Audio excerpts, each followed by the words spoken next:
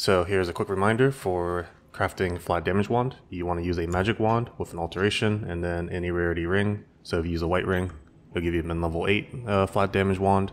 So that'll be useful for like Brutus and Merveil. And if you use a magic ring, min level 14 and rare, you will get min level 20. And as another craft, especially for this league, with divines becoming rare, probably more expensive, you may want to get multiple uniques and then vendor 3 to 1.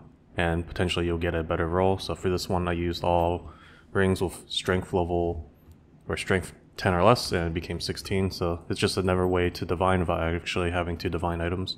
So hopefully this will be helpful.